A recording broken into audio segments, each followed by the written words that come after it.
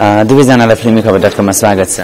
धन्यवाद। अनि एकदमै नेचुरल एक्टिङ गर्नको लागि रुचाइएका दुवैजना कलाकार फिल्मी क्षेत्रमा आजबाट मित बन्नुभयो।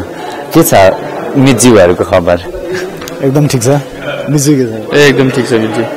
अनि लाल पूर्जाको लागि मित बन्नु भएको छ। चलचित्रको लागि मात्रै यो मित सम्बन्ध रहन्छ होला अथवा अब भविष्यमा पनि यो मितको सम्बन्ध कायम रहन्छ? सौगात दाइबाट मैले कुरा जोड्न चाहे।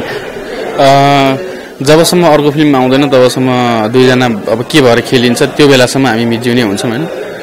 प्लस मितज्यू एकदमै राम्रो र एकदमै रमाइलो शब्द छ। यो मलाई पनि रमाइलो लागेको छ। प्लस हामीहरूले प्रायः जसो अहिलेदेखि नै अब चलाउने गर्ने राखेका छौँ त्यो मितज्यूलाई। र त्यो भएको कारणले जबसम्म इन्ट्रेस्टिङ अर्को केही क्यारेक्टर हामी दुईजनाको फरक आउँदैन तबसम्म त सायद मितज्यू नै भन्छ मलाई हैन। र अर्को कुनै क्यारेक्टर जसमा चाहिँ हामी त्यो बेला चाहिँ नि त्यही क्यारेक्टरको त्यही नामले हामीले बोलाउनु नपरेसम्म हामीले चाहिँ मितज्यू नै चलाइराख्छौँ होला। त्यो चाहिँ हामी दुवैको लागि एकदमै रमाइलो समय हुनेछ। अनि अब मितज्यू भइसके पछाडि मितज्यूलाई एकअर्कालाई कतिको नजिकबाट निहालेका छौँ, कतिको बुझिरहनु भएको छ एकअर्कालाई त्यो बुझ्न पनि चाहे। कामेश्वरजीले सौगातजीलाई बुझ्नु पर्दाखेरि कुन रूपमा अर्थ्याउनुहुन्छ नेपाली फिल्म इन्डस्ट्रीमा सौगात मल्ललाई?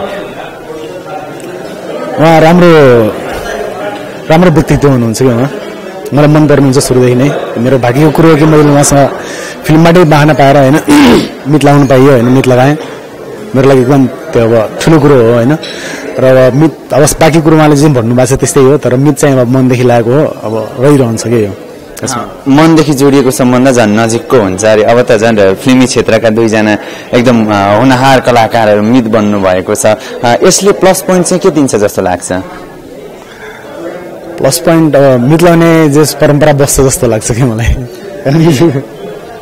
यो अब बस्न सक्ला। प्लस मितज्यू भन्ने चलन पनि रहला जस्तो लाग्छ मलाई होइन। जसले एउटा छुट्टै खालको आनन्द र रमाइलो बनाउँछ होला एक आपसको सम्बन्धलाई। सम्बन्ध जोडिरहँदाखेरि लाल पूर्जासँग कसरी आबद्ध रहनुभयो मैले यो पनि बुझ्न चाहे चलचित्रसँग। खासमा लाल पूर्जा चलचित्रले उठाउन खोजेको विषयवस्तु के हो अनि यसभित्र सौगात मल्ललाई कुन रूपमा देख्न सक्छौँ हामी?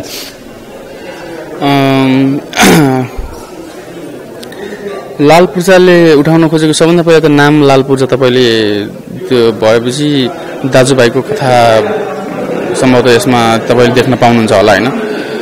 अनि त्यो अब त्यो लाल पूर्जा जग्गाको विषयमा जुन एउटा कागज हुन्छ त्यसलाई लाल पूर्जा नै भन्ने गरिन्छ होइन। र त्यसकै कुरा हो खासमा होइन। नाम लाल पूर्जै राखिएको छ भनेपछि त्यसकै सेरोफेरोमा घुमेर तपाईँहरूले त्यो कुराहरू तपाईँले भेट्नुहुन्छ जस्तो लाग्छ मलाई होइन। अनि ठ्याक्कै अहिले अब त्यसरी भन्दाखेरि खासै रमाइलो नहोला जस्तो लाग्छ मलाई होइन। एउटा रमाइलो क्यारेक्टर छ जस्तो लाग्छ मलाई होइन। जो अब गाउँमा बसेको छ जुन मितेरी गाउँ भन्ने हामीले भनेका छौँ होइन। त्यहाँ सबैले एकअर्कालाई मितज्यू भनेर भन्ने चलन छ। र त्यो गाउँमा बस्ने एउटा केटा हो होइन जसले योभन्दा बेसी त खासै के भने पनि के कुराहरू त फुस्केला जस्तो लाग्छ मलाई होइन। त्योभन्दा बेसी चाहिँ नजाउँ। तर त्यही गाउँकै एउटा केटोको भूमिका मैले गरिरहेको छु। अनि कामेश्वरजीको लाल पूर्जासँगको सहयात्राको बारेमा थोरै बुझ्न चाहे। कसरी जोडियो यो लाल पूर्जामा सहयात्रा अनि कुन रूपमा खुलाउन मिल्नेसम्म कुराहरू जतिसम्म बताउन मिल्छ कुन रूपमा देख्न सक्छौँ हामी?